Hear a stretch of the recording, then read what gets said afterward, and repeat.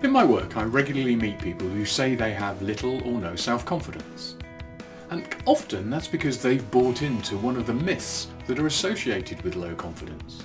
So here are 4 myths that you can discount as being untrue. The first of those is, you can't learn confidence. You've either got it or you haven't. Now clearly this is not true. Midwives aren't delivering babies saying, this will be a confident baby, this will not be a confident baby. The great news is, confidence is a process. It's a process you can learn, a process you can follow, and you can learn to build your own levels of confidence. Myth number 2. If you lose your confidence, it's gone forever. Now we all lose our confidence from time to time, sometimes in quite dramatic fashion. I think it was Barbra Streisand, the singer, who once famously forgot the words at a concert. As a consequence of that really traumatic incident for her, she lost her confidence and she didn't perform live again for many years. The good news is, if for some reason you do lose your confidence, you can get it back anytime you want. Remember, confidence is a process.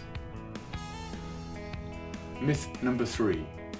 Clever and successful people are confident.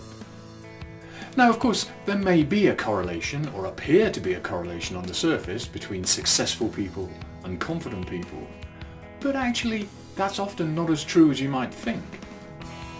I was reading Bear Grylls' autobiography recently. Now Bear Grylls is a TV celebrity, ex-special forces person, explorer, and he's climbed Everest.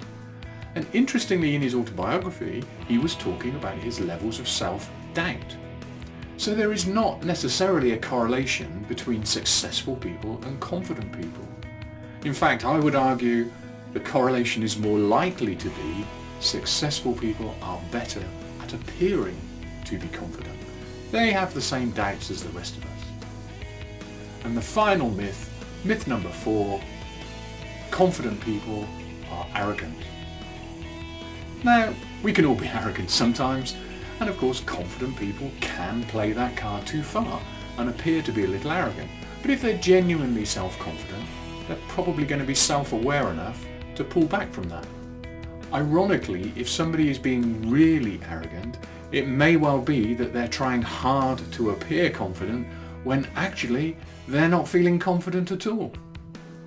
So these are 4 pretty straightforward myths that are plainly not true, but if you buy into them, they will start to eat away at your levels of confidence. And remember, confidence is a process. You can learn the process. In reality, the only person who decides your level of confidence is you.